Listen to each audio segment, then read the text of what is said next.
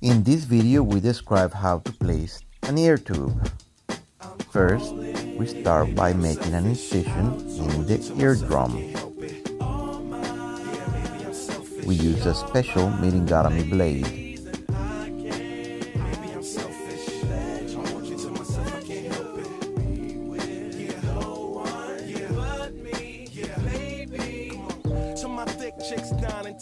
We then place the tube right on the incision and we will push it. We will push it in a little bit. We use the microscope during the entire procedure since it makes things much easier.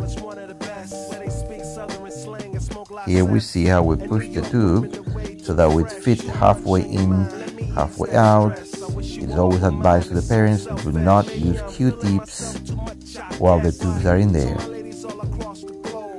Then we'll put some eardrops and finish. If you like this video, don't forget to like us and follow us on YouTube.